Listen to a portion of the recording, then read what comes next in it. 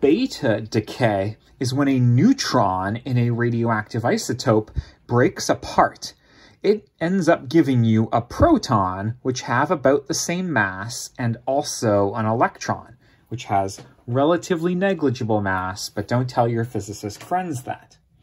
So, what happens with this equation when you do beta decay? Well, the neutron, now again, this is protons only. This is protons plus neutrons. If a neutron is breaking apart to give you a proton, you're sacrificing one of the things that give you this mass, one of the neutrons, but you're also gaining something with about the same mass number. So that number is going to stay unchanged. Now, you are gaining a proton, though. Again, you've sacrificed a neutron, but you're gaining a proton. So the number here goes up by 1. The atomic symbol here corresponds to that atomic number. Element number 52 is tellurium. There you go.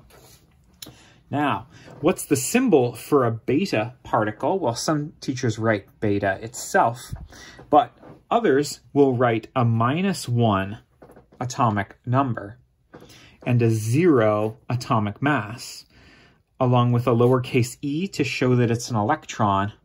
And some of them will also write a minus sign there because electrons are negatively charged. Now that would mean that this is +1 charged because there was no charge there, but that's not the point.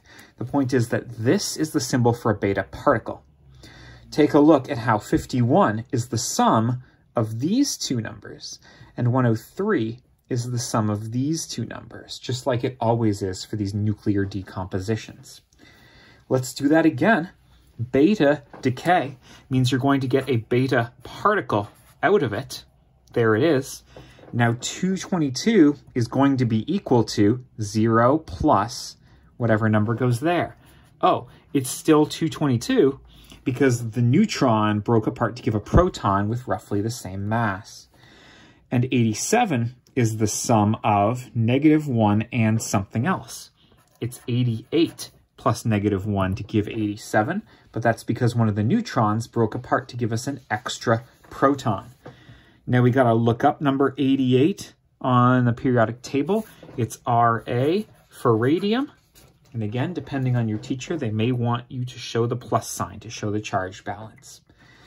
Beta decay is when a neutron breaks apart to give you a proton and electron.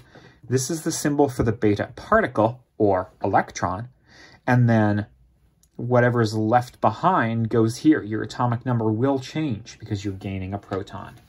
Absolutely beautiful, just like you are.